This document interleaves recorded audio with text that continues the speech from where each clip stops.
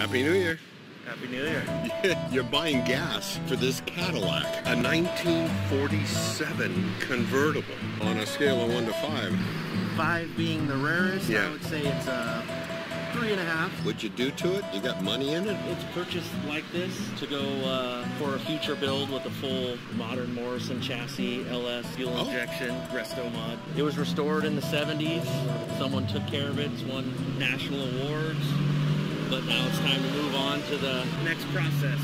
Currently, it's 100% stock. 100% stock. Still has the original flathead V8. A flathead V8. Wow. This is the Victory motor. This is what was in the World War II tanks. That's what powered the World War II tanks. A lot of them had it, yeah. Look at the intake here, the carburetor. It's basic, but it's hefty. Oh, yeah. It's like a freight train. And what's that cross over there? That's the exhaust. That's the exhaust. Exhaust comes out the top. Oh, I see. You must get a few looks. If you had a guitar sitting next to you, they'd say there's ZZ Top right there, right? How would you find something like just that little dot right there?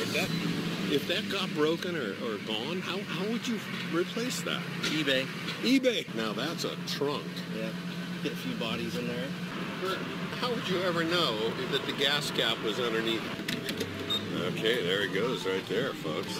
How much does it hold and how much does it drink? About 16 gallons. It's probably like 15 miles a gallon. Well, that's not bad. That's better than my SUV. Depends on your foot. A tube radio that took about 30 seconds to warm up. My father only bought and drove Caddies. Yeah. That's how I learned to drive. Amazing mechanics. Man, is it sexy. I mean, this is what all the movie stars drove. Thanks for keeping it alive.